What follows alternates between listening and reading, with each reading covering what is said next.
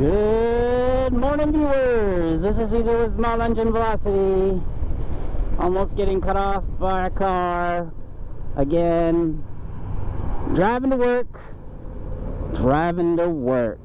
Yep, it is a sunny morning, and I'm feeling better. Just in case anyone's really concerned about my health, I'm feeling better. I take my medicine and I feel better. It's been a gradual process, trust me. But anyways, I am driving to work on, look, it says Moto Mantooth. It's got a glove box. Well, I call it a glove box, but it's probably not really gloves that you're fitting inside of there. A speedometer that says up to 100, and speakers. Can anyone guess what this is? Probably guessed it already by the title. But this is a Honda PCX, which is a 150cc. Is it air cooled? I don't know. Water cooled? Maybe I should have looked it up before I started riding around in it. I let a friend of mine, Landon, borrow my KPR 200. He just recently passed his M-Class certification on his motorcycle and is considering buying a KPR 200, so I mean, why not? Let him ride a KPR 200 around. I get a lot of slack for letting people borrow that bike, or lots of my bikes, considering that I'm financially liable for them and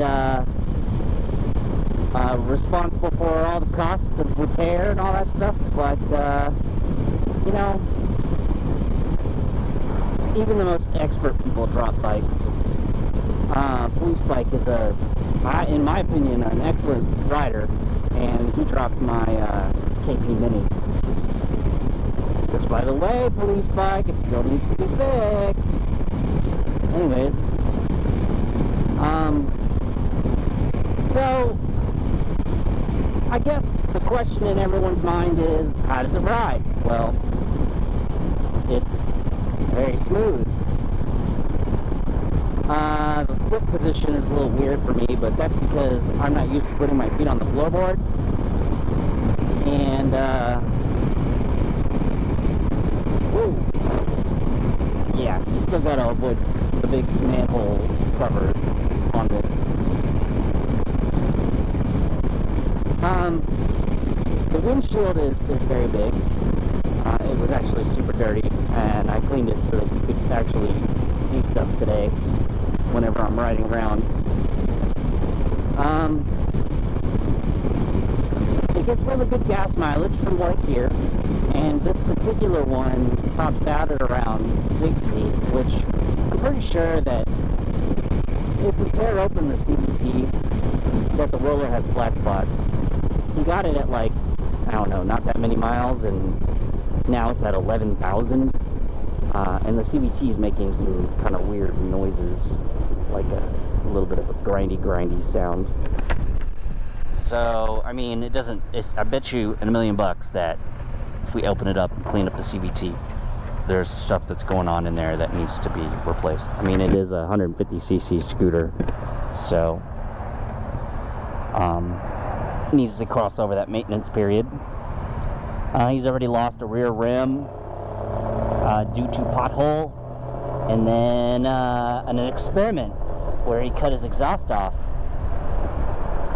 to get a cooler sound out of it, because I'm telling you right now, it is super quiet. Can you hear it? I'm sure you can barely hear it.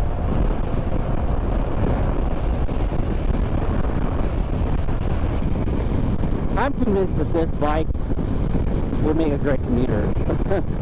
Like, I'm almost going 50 already. I'd love to tear this motor out and throw it in my Ruckus, rather than a GY6, because then you could have PCX on PCX. I mean, Honda on Honda instead of Honda on China. Or buy a Chuckus and have China on China.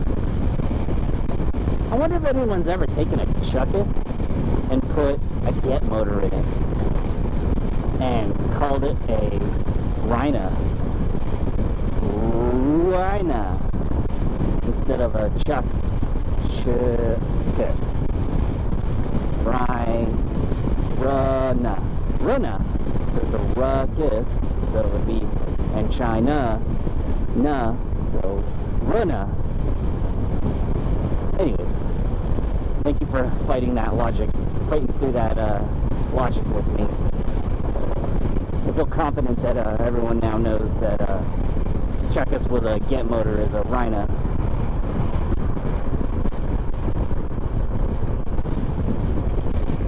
I could be getting in the left lane if I really, really wanted to. I mean, I will. Let's do it.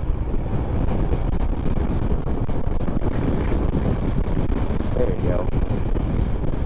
At least the signal light has a cancel button. It's really all I ever want. There's a cancel button.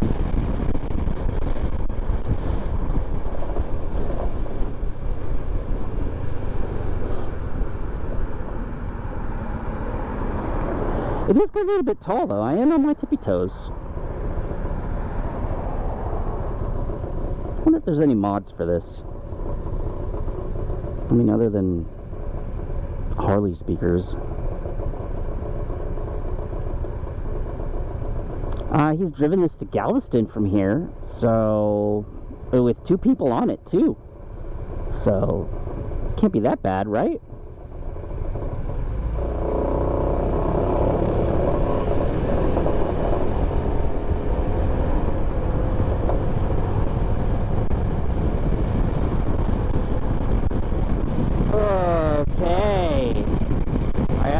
Windshield, but I can see how in the summer that would be not cool because you want the wind to blow.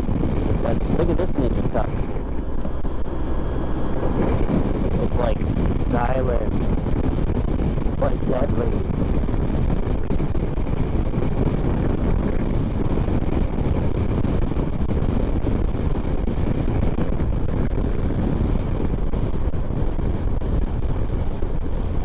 I think I saw some parts on here for WeBike once. And you know what? You can find these relatively cheap.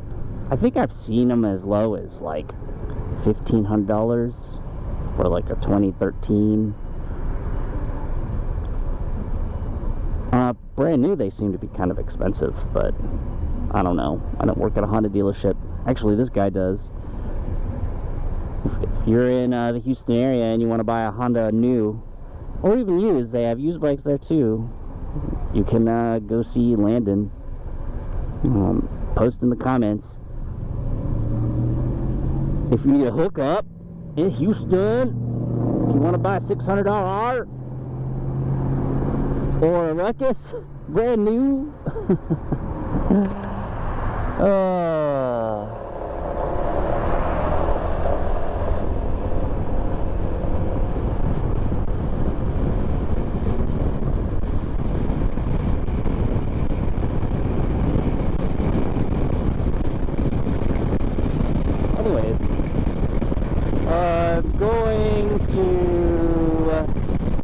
I have a lot of stuff planned. Well, I have less stuff planned than I had planned before, since this video will come out following a pretty major announcement.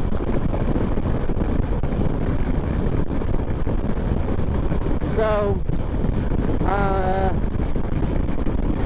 what am I trying to say?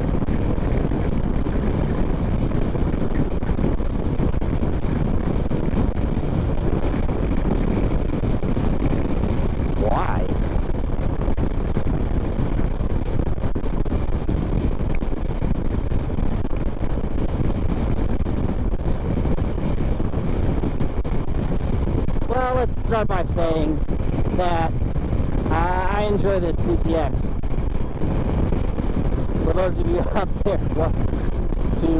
looking for a commuter or a fun bike or a passenger bike that you can drive around in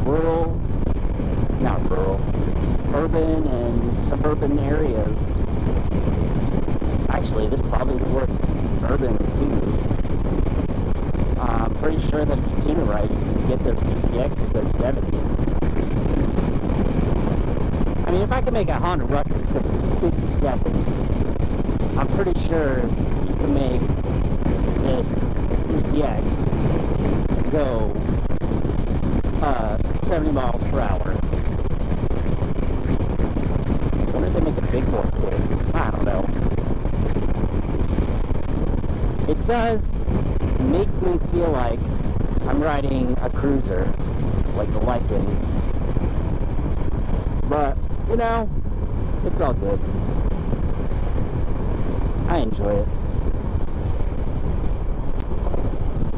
Alright guys, we're coming up to the intersection of Doom. Don't worry, I won't do too many videos where I announce you're driving up into the intersection of Doom.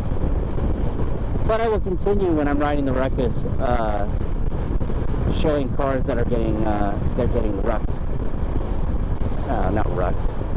Ruck-shamed. Rucked. That's funny. Look at all these cars turning left. There's lots of them. Anyways, thank you for watching. Don't forget to like and subscribe. You guys are all awesome watching my channel. I really appreciate it. Even after the downsizing and stuff that's happening. I hope you guys can understand, and if you don't know what I'm talking about, here's the video that I'm talking about. But anyways, thank you for watching, and I will see everybody next time.